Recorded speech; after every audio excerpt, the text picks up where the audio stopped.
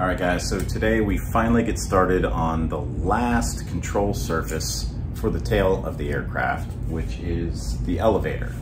So as you can see, there are a lot of parts involved in this. There's also about 27 pages of instructions that go with that, which is substantially more than we've had in a lot of the other components that we've put together so far. So this section of the build is going to take a good bit of time for sure. So there'll be multiple videos, obviously, following that process. First step, as there is with most of this stuff, involves a lot of cutting, deburring, getting things ready to put together. So not my favorite task. So I'll get started on that. You guys can follow along. Let's go build an elevator.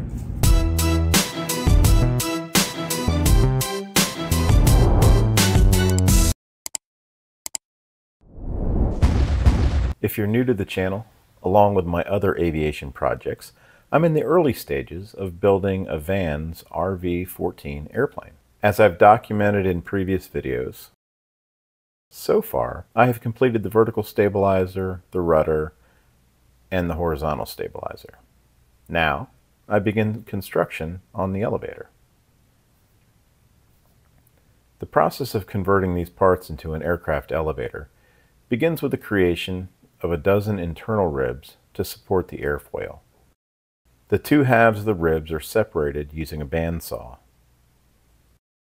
I'll do the same to turn this single stamped piece of aluminum into 3 shear clips, and then spend a lot of time shaping and deburring the edges of all of them.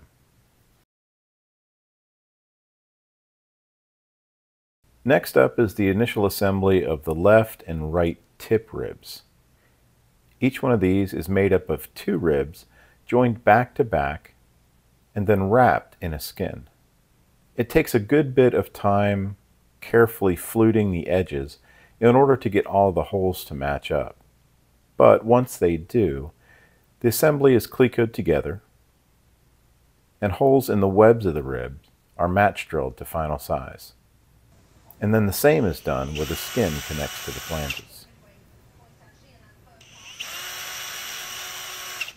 For the aft section of the elevator, behind the rear spar, and also for the elevator trim tab, some very lightweight ribs are needed. These are created by cutting out some paper templates, which are then glued to some PVC foam blocks. I use the bandsaw to make the initial rough cuts,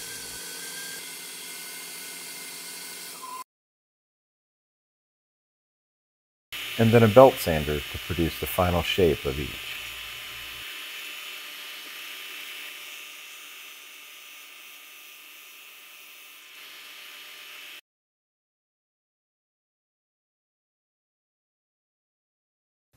The left half of the elevator is where the trim tab will be located. To separate the trim tab from the elevator back here, an edge is created on the elevator by bending part of the upper and lower halves of the elevator skins to create what is referred to as a closeout tab. To do this, the bend line is marked on each piece as indicated in the instructions. And then the skin is clamped to the edge of the table with just the tab overhanging the edge. Precision is important here, as one tab should be folded down 1/64th of an inch beyond the bend line, and the other 1/32nd of an inch. This will allow the two halves to sandwich next to each other with a close tolerance for when they're eventually riveted together. The initial bend is made just using a wood block to push down the tab.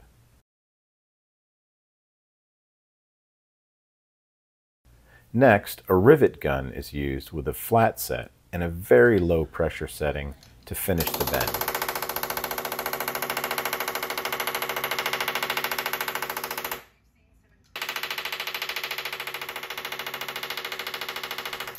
And then finally, a hand seamer is used to adjust the bend to a perfect 90 degrees. The rear spar for the right half of the elevator needs to get trimmed just a little. And now we start to put some of this stuff together and start lining things up. This begins with clecoing the front and rear spars to the bottom skins, along with the internal ribs we created in the first step.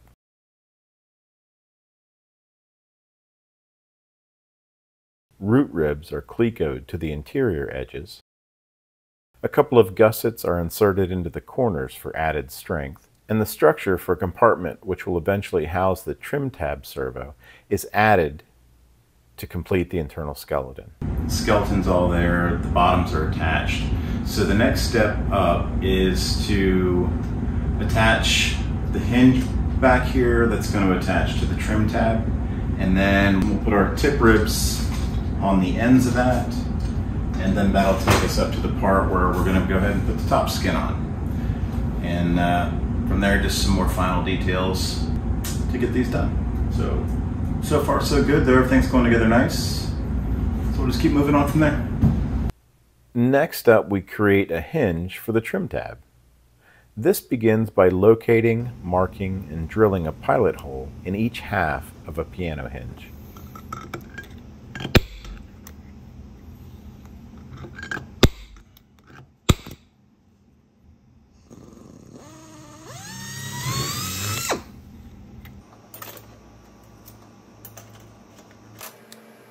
The forward half of the hinge is clecoed at the pilot hole and then clamped to the top half of the rear spar.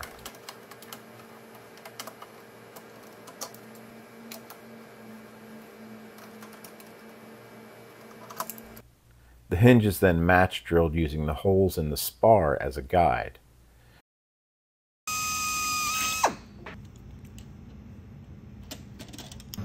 And any excess hinge is marked and trimmed away. The aft half is similarly match drilled to attach it to the trim tab spar.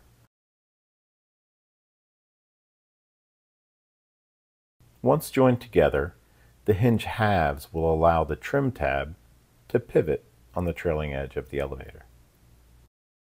The tip ribs are now attached to their respective ends, and the trailing edges and top skins are fitted into the structure.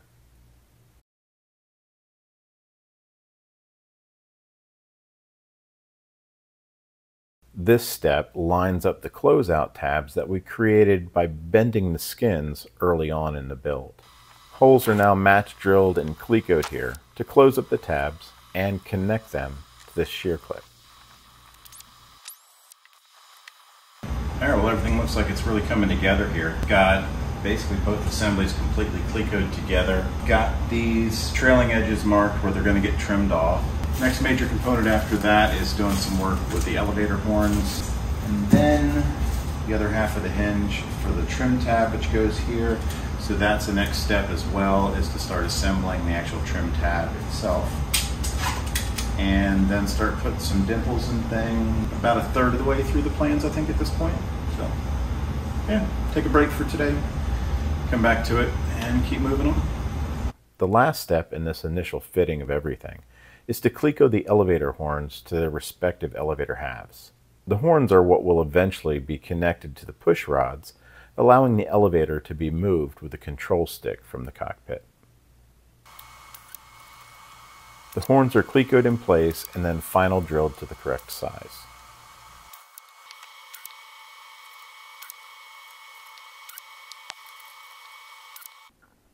Next up, I need to fabricate the horn, which will mount to the trim tab and connect the trim tab motor to actually move the trim tab. It's made from two halves. So first I'll cleco them together and mark them per the instructions.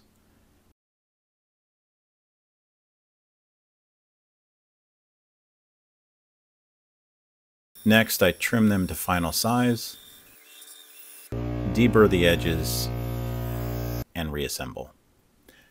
After priming, the halves will get riveted together.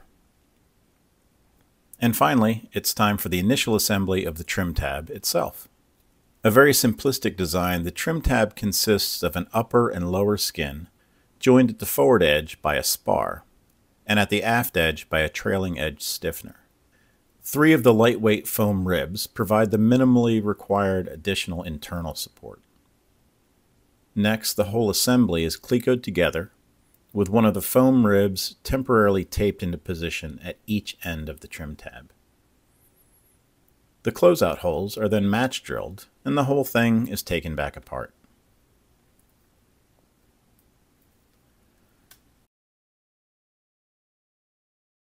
The trailing edge gets countersunk on both the top and bottom sides, making sure the hole is cut perpendicular to each surface.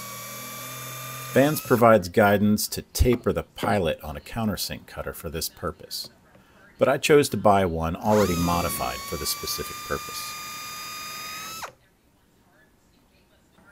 The aft half of the trim tab hinge that I match drilled earlier for the spar is clecoed to the underside of the upper half of the spar, and then the spar is countersunk to allow the two parts to eventually be flush riveted together.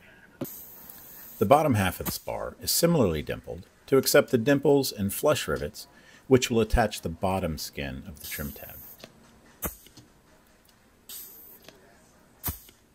On the inside of the skins, the area where the ribs and the trailing edge attach are going to be bonded with adhesive, and therefore need to be scuffed and prepped for that. Because I'm going to be priming the interior, I mark off these areas, and after scuffing them, we'll need to mask them off before priming. And that's it. So now for my not so favorite part. Everything is disassembled so that all the remaining holes and edges can be deburred. Lots of dimpling of skins and other parts were needed. And then everything gets scuffed, prepped, and primed. So I'll pick back up in the next video after all that fun stuff is over and begin the final assembly. Alright, so about the first third of the elevator assembly is complete.